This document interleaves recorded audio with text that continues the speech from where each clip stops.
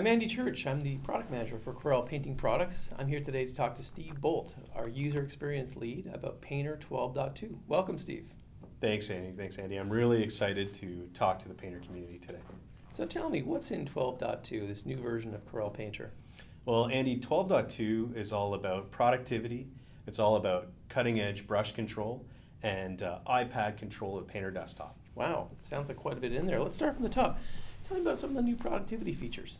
Yeah, sure, Andy. This is a really exciting time. Wacom has introduced two new devices. We've got the Intuos 5 and the Cintiq 24-inch, and both of these feature multi-touch control. Gosh, they're gorgeous. Yeah, they're really exciting. Very nice industrial design, and excellent to have the touch control on these. So what's in Painter 12.2 specific to these devices? What Painter's got now is we're making use of the multi-touch. We're going to allow you to pan, zoom, and rotate with the touch controls. You can do this independently, or best of all, you can do this simultaneously. You can do all three at once for a very fluid experience. Wow, that looks fantastic. What does this really mean to a Painter Pro who's sitting at their screen day to day? Well, it's great, Andy, because it means a lot less hunting and pecking, use of each command. It's going to make you more productive, more efficient. It's just like grabbing paper now. What happens if I'm manipulating the document, I'm really zeroed in, I've turned it made 270 degrees, and I just quickly want to see how it looks in context?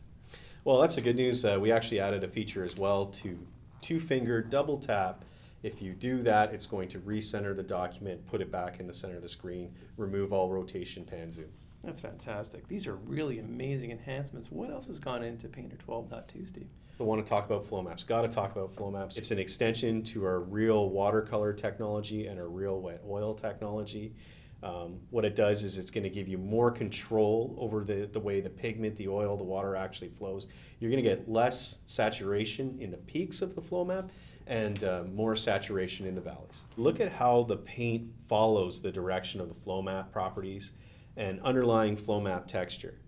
You can see how the paint pools in the key areas of the map. How are users going to apply this day to day? Yeah, we've got a great example with Skip Al. He's using flow maps in a customized way. So he's actually creating custom flow maps, the images in and of themselves, and he's actually customizing some of the controls, and this is giving him additional control in where the paint and pigment flows.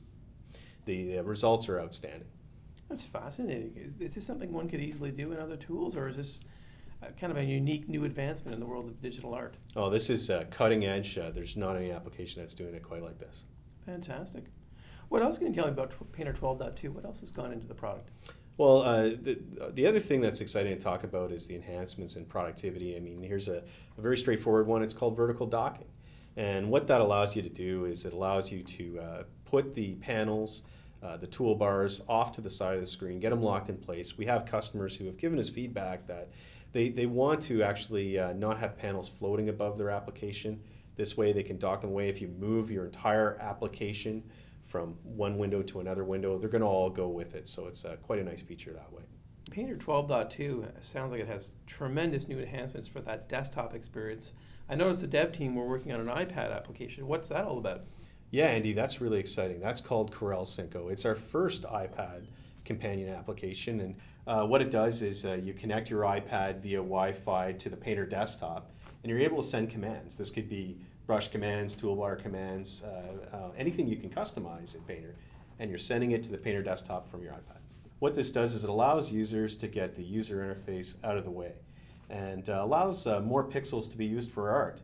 And this creates extra efficiency because you're able to focus on the editing and the creation and the brush strokes rather than just focusing on working commands. This is a traditional application available on the App Store free for a limited time, Andy. Really easy to get, yeah.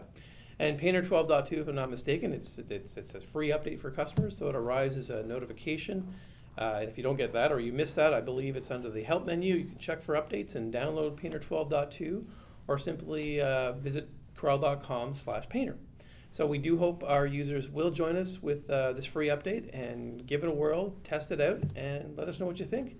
So come on back to the Painter Factory or our Facebook page and tell us about your 12.2 experiences. Steve, I want to thank you again for joining me today. This has been really interesting getting the full update on 12.2 from your viewpoint. Thanks again. Yeah, thanks, Andy. We're really excited about it.